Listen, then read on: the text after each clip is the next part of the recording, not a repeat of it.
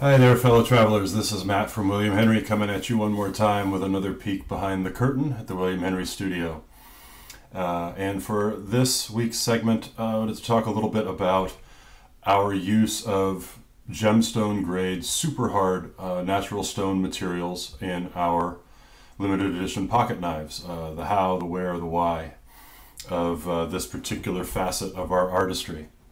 So, about 8 years ago, somebody came up to our booth at a trade show. We were exhibiting at a jewelry trade show. And he had an exhibitor badge as well, so he was visiting from another exhibitor. And he said, "Hey, I really admire your work. It's beautiful stuff. And thank you very much. And what do you do?" And he showed us what he did.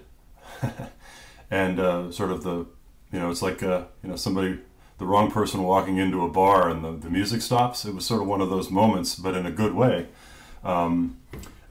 We were floored by what he showed us, and we were immediately fans of his work too. His name is Herbert Stephan. He is out, his company is based in Germany. And what he does, and what we were immediately intrigued by, is he has developed, the company name is Herbert Stephan, and he is one of the principals there. They have adapted a variety of different modern technologies to be able to cut with remarkable precision all grades of gemstones and gemstone grade material, but not only cut the material, also deep relief carve it with just extraordinary beauty and precision and artistry, sort of this great mix of sort of the raw art, but also how that art is then applied and rendered on these really difficult materials.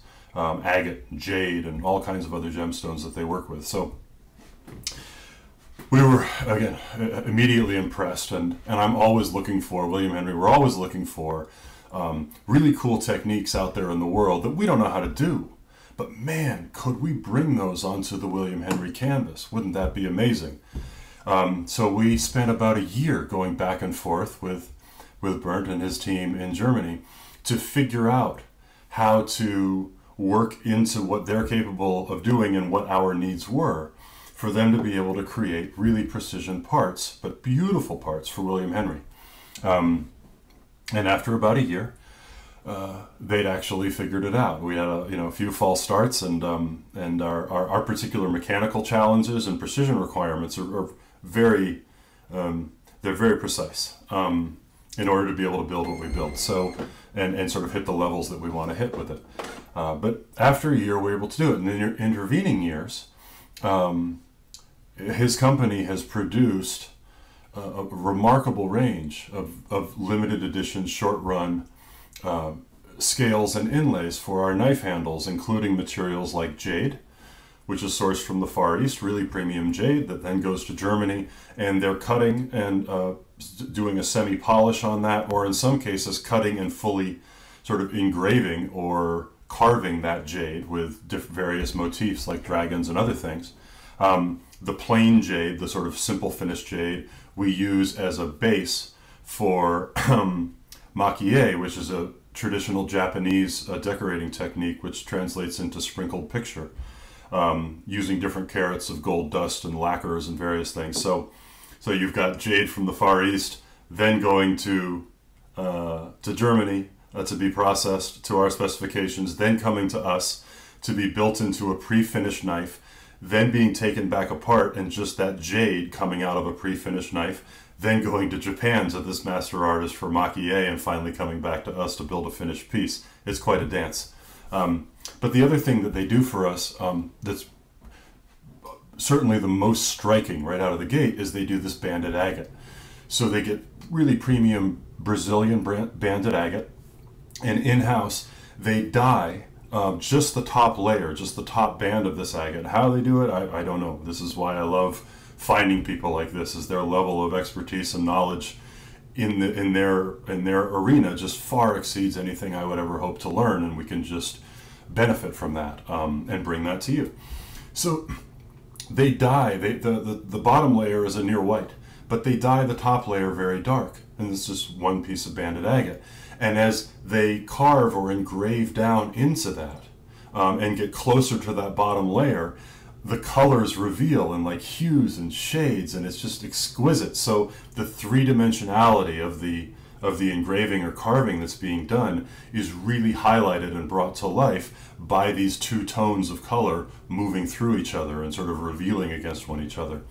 So in terms of the actual process at this point, once we've gone through the learning curve, we have the privilege of working with one of their principal in-house artists, whose name is Anya. And she develops the original artwork in collaboration with William Henry for the carving to be done on the banded agate or the jade. And then that original artwork is hand carved into a steel master, sort of a reverse, a negative image of the artwork, into a steel master, which is heat treated. And then under a Mensch presser, that steel is pressed into copper to create, I don't understand all this, I apologize, but it's almost like a copper electrode, a perfect rendition of the artwork.